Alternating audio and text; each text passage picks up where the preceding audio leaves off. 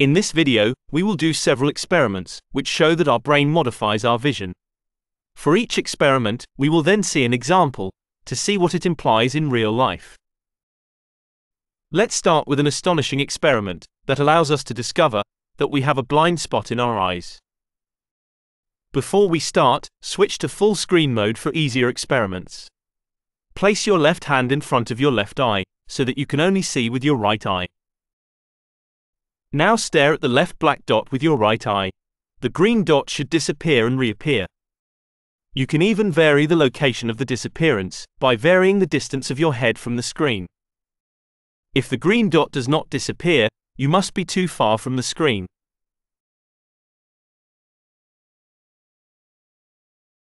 Strangely, we are not aware of this blind spot, because our brain fills it with surrounding parts.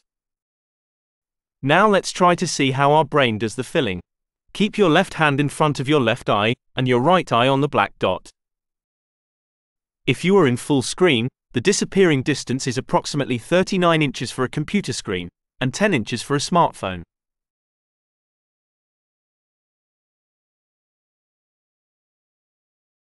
We have our green dot which has disappeared as expected. But by filling in, our brain transformed a broken line into a continuous line, which shows that our brain can mislead us in everyday life. Before looking at a real-life example, and how to avoid this, let's quickly look at why we have this blind spot in our eyes. If we look at this schema, we see that the blind spot is the part that is in the extension of the optic nerve. It's a part that has no photosensitive receptors. It can only be seen in monocular vision. If we now look in binocular vision, the image of the black dot and square arrives on parts of the left eye which are photosensitive, which allows the brain to complete the missing part of the right eye. In everyday life, this phenomenon occurs without our realizing it.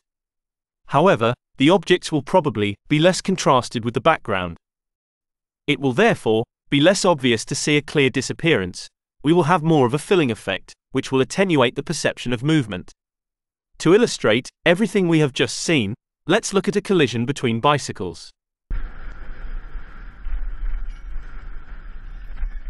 You must have seen the cyclist on the right arrive. Even if the cyclist in front of us obstructs the vision slightly, however, our cyclist did not see it. This is a recurrent phenomenon. In road accidents, we very often hear people who have suffered an accident say that they did not see it coming. Let's analyze in slow motion what just happened. At first, he must have seen the cyclist on the right coming, and must have thought he was going to stop. After that, we see that the cyclist on his left passes close to him. At this moment, our cyclist is concentrated on the two bikes on the left, and sees only on the right side, in monocular vision, from the corner of the right eye. During this time, the two cyclists on his right, who are both in dark colors, appear to him as one, due to the phenomenon of filling the blind spot. Especially if our cyclist focuses on the red cyclist. Then suddenly the cyclist appears, and it's too late. It is collision. This kind of accident has happened to all of us, or will happen to us, and we generally put it down to a lack of attention. But we see a great similarity with the experiences we have just seen on the blind spot. It is difficult to know exactly what happened in the head of the cyclist. But this video illustrates well the type of circumstance where the blind spot can induce an accident. It is possible to have other visual field defects. This is called scotoma.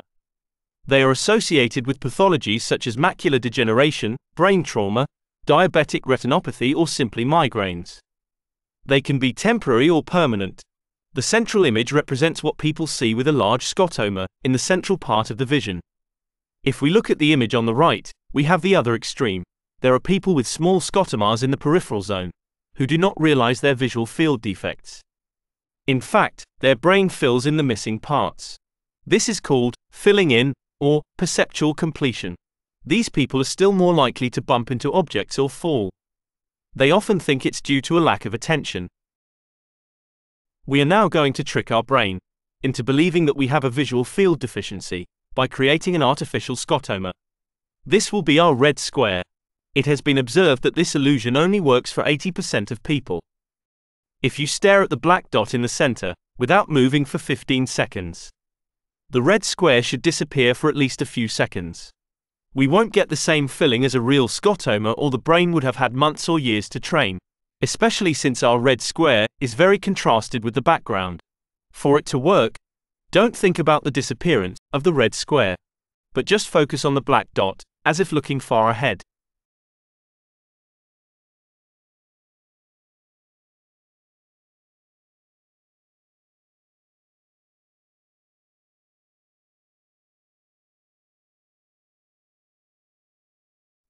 In Mariotte's blind spot experiments, our brains first filled in white, then filled in a broken line in black. In this experiment, we now see that it can even reproduce a pattern. In fact, it works so well and in real time that we don't even realize our Mariotte task. Now, let's see what it can look like in real life. For the phenomenon to occur, you have to be staring, so a highway can do the trick. We also saw that our scotoma should not be too large for filling in to occur, making the disappearance of a vehicle difficult. On the other hand, there is a phenomenon that you have undoubtedly already experienced in the car. It's the fact that a dirty windshield bothers you less after a while. To reproduce this phenomenon, we will take a still image to make it easier. We will try to make this stain disappear. To do this, we will look at the cross, which represents our gaze at the horizon, for 10 seconds. Like earlier, you have to keep your gaze fixed.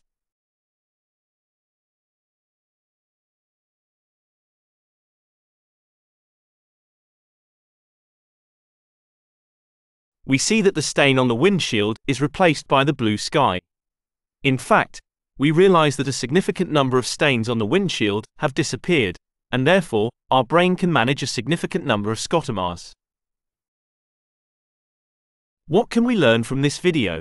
We have seen that we must maintain binocular vision, and that we must keep our eyes moving when we drive. Otherwise, our brain will mislead us by filling certain parts of our visual field. Hope you enjoyed this video. Subscribe, like and share this video to support the channel.